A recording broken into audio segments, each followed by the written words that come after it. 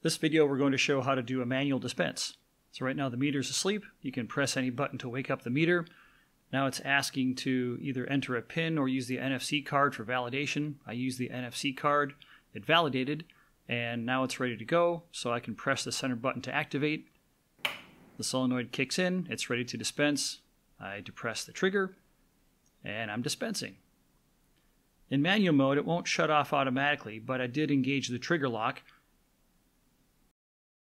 I'm going to dispense a certain amount. This one, it'll be just around 6 quarts. And with manual mode, you have to physically disengage the trigger to stop dispensing.